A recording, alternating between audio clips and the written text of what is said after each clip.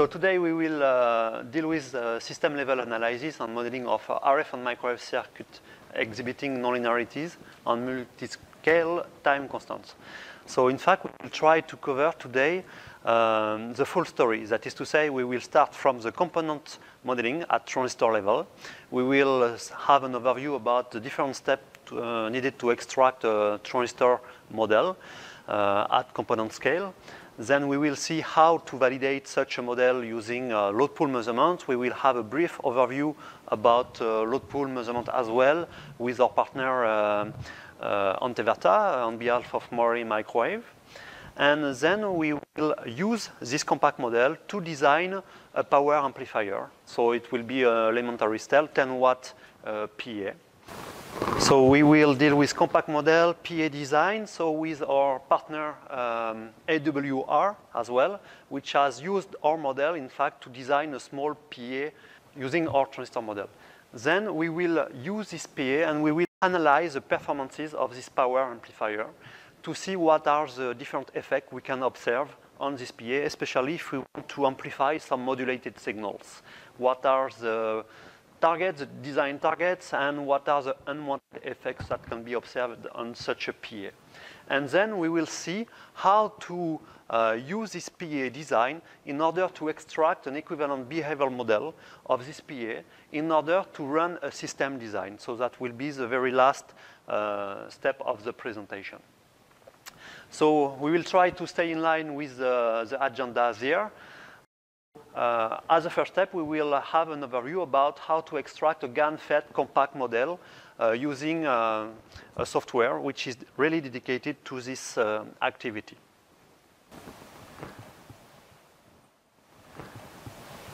So we will cover the modeling extraction flow, see how to extract a model from a small signal FET modeling. We will see how to extract the model of the output current source, the model of the diodes, the nonlinear capacitance of the transistor, and we will see how to implement such a model in a circuit simulator such as Microwave Office, and we will see the model result in this simulator. In order to extract such a model, we will cover different steps. The first step will be to extract a small signal model. That is to say, we will have to extract the extrinsic parameters of the model that will help us to find the good set of intrinsic parameters of this model. And we will also have then to extract the model of the nonlinear current source, the drain current, for example, as a function of the input gate voltage. Then we will have to extract the model of the nonlinear capacitance of the transistor. We will see how to address the thermal behavior of such a model, and if we are dealing with a gallium nitride technology, we will see how to address the trapping effects. So let's start with the first step, which is a small signal extraction process. If we look at the topology of such a model, on the left side, the gate axis, so you can see that we represent the gate axis by an inductance, a parasitic resistance, a parasitic capacitance as well. The same for the drain axis and the source axis. The challenge it will be to give a good value for these different elements. And it's a very important step because if we are not doing a good job for the determination of this element, then the rest of the process will be on it will not be on good basis. So it's really important to really address this topic. So first we will do some measurements from pulsed IV measurements. That is to say, we will select one IV point which corresponds to a given set of S parameter measurement. And for this S parameter measurement, we will see what are the corresponding the response of the model. And then we will try to find a set of extrinsic element that describes the access line, for example. And using this extrinsic element, we will de-embed the measurement to the intrinsic reference plane of the transistor. And we will observe if this de-embedding is able to provide me a response for which the intrinsic parameters are independent of the frequency. That's the first criteria. I need to have intrinsic parameters that are independent of the frequency. And then I need to obviously have a good fit between the measurement and the simulation process. And also, I need to have a realistic behavior of the different parameters. So for example, I need to observe the transconductance of the model, see if this one makes sense. I need to check that I have realistic value of the resistance. Obviously, I need to avoid negative resistance value, for instance, and so on. So this is the very first step. So let's choose some different pulsed IV point. Pulsed because, in fact, this way we avoid the thermal heating. We provide very short pulse, so there's no dissipated power. And we can extract, for a given temperature, an equivalent linear model. Then we need to go from the linear modeling step to the nonlinear modeling step. So the first step is to extract the equivalent IV model, the current source. IGS and IDS are given here, in fact, so I will represent the current source here in the red box, but I will also extract the model for the input diodes. Here we proposed a current source model, which is our own current source model, but the formulation of this model is very beneficial because it enables to accurately determine the IV characteristic plus the derivative of this IV characteristic. So in order to address this work, we have defined different parameters, and you can play with the different parameters in order to optimize the current source behavior. So this is done through an optimization.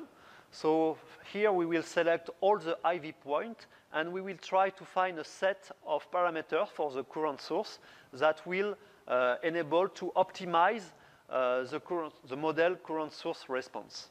So here, obviously, it's rather quick on this video, but obviously, if we need to improve the model again, we still need to spend more time on this work. So this is the current source description, but so we propose our own current source, but if you want to define your own equation, you can enter your own equation into the software, and it will update the number of parameters that can be updated to address a good fit.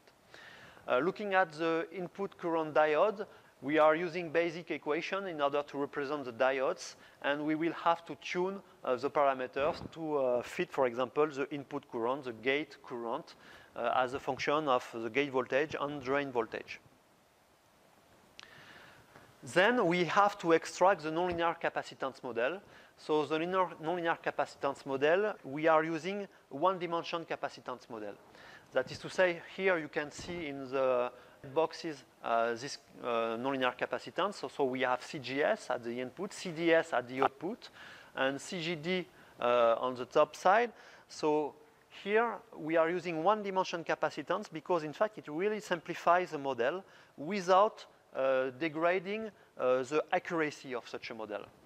So in order to avoid a two-dimension capacitance model, that is to say a model that depends on both VDS and VGS, we will just select some point around the expected RF load line, and instead of having a model CGS that depends on both VDS and VGS, we will just provide a model CGS that will depend on the intrinsic VGS voltage. So you can see that if I select only this point around the load line, in fact, I will be able to simplify the behavior of the nonlinear capacitance. So here it's the same approach for the different capacitance, in fact, CGS, CGD, and CDS. So here it's the last one, it's CDS. So it could be a linear capacitance, but if needed, we can also provide a nonlinear model. So finally, when I complete this linear model work, nonlinear model of the capacitance, the current source, then I have a model which is valid for a given temperature. So it's not an electrothermal model. So I need to reinforce, to improve my model, to add a new variable, which is the temperature. So here I will add the temperature parameter into this model. So in order to improve this model, I will add two different circuits, which is a dissipated power model and the thermal circuit, the thermal equivalent circuit. And this, so these two circuits will be driven by the dissipated power, and the output will be the temperature, and this temperature parameter will be then used into the nonlinear current source and in the diodes as well. It could be also used in the nonlinear capacitance model if needed, but it's not mandatory. So how to extract such a thermal model? So here the idea is to make pulsed IV and pulsed S parameter measurement on wafer, and we will control the temperature of the chuck of the probe station in order to extract a model for different temperature. So in this example, we have one model for 25 degree, and we have one model for 150 degree. So we will have two different models, and instead of having a fixed parameter for each temperature, we will describe a linear behavior of some parameters for different temperature. So this way, we will add a new variable into the model that will be the temperature. But if we only do this work, in fact, it will not be a dynamic thermal approach. So we need also to address the dynamic effect of the thermal heating. So to run such work, we will use we will compare some DC IV measurement and pulsed IV measurements. And we will use the coincidence method in order to see where the DC measurement will cross the pulsed IV measurement for a given gate voltage and given drain voltage. And you will using this pulse, so we suppose that the thermal heating with pulsed IV measurement is negligible. We will use this basic equation to calculate the equivalent resistance of the model, the thermal resistance. So we will determine the RTH value for the model.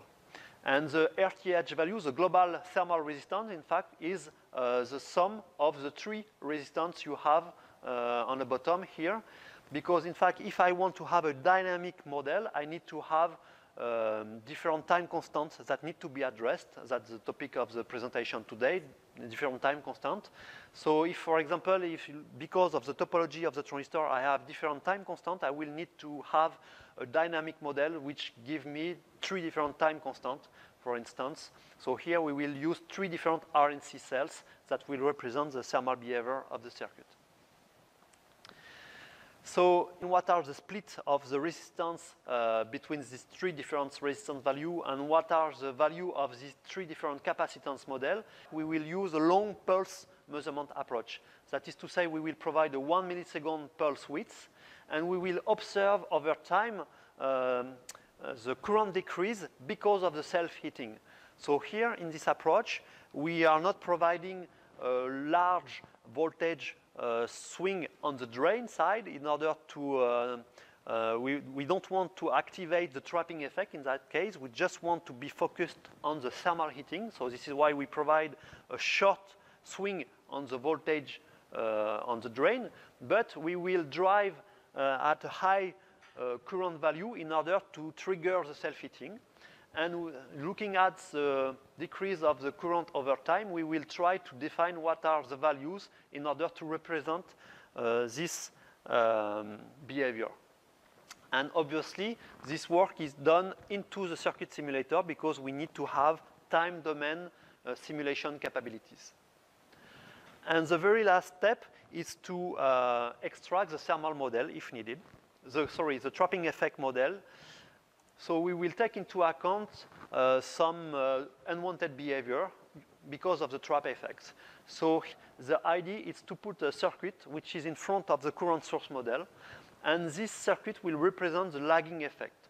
So here it's a simplistic description of this circuit. So let's say you have two resistance value, one resistance which is plugged also to the capacitance, in parallel capacitance, you can see here. And you will have one resistance for the emission time constant and one resistance for the capture time constant. And the diodes will represent the dissymmetry between the capture and the emission time constant. So In order to have a good representation of this trapping effect, what we would like to do with the circuit is to represent this kind of behavior. That is to say, if we provide a pulse, you can see that on the top part of the pulse, you have an immediate current decrease because of the capture. And it's a very short time constant. While if you look at the bottom part of the pulse, you can see a long time constant of the current recovery over time. And this is because of the low time constant of the emitting traps. So this is what we need to model in our transistor. And also we need to be able to simulate some behavior, such as the modification of the pulsed IV characteristic as a function of the bias point, because the bias point will strongly impact the IV characteristics. So we have seen that we are adding different process, different measurement procedure, different modeling work in order to build a complete nonlinear model. And once we have our model, we will validate this model against pulsed IV and pulse S parameter measurements. So we will make sure that we are able to fit the IV characteristic for a given temperature, a given bias point, and for different different value of this IV characteristic, we will check that we have a good fit of the S11, S21, S12, S22, and so on. And we will also pay attention to the trapping effect behavior. That is to say, for a given, so here it's the thermal effect which is highlighted. That is to say, we can simulate the pulsed IV characteristic at room temperature for a hot temperature, 100 degrees C, but we will see if our model is also able to reproduce the dynamic self-heating if we are simulating DC IV characteristic or dynamic effect such as a wild pulse characterization. And we will, finally, we will also check that our model is able to reproduce the trapping effect. So here we have 3 different IV networks. They have been done, all these networks have been done for the same temperature. So it's not temperature influence which is observed here. It's just because of the trapping effect. So you can see that the first one is done from 0 volt on gate and drain.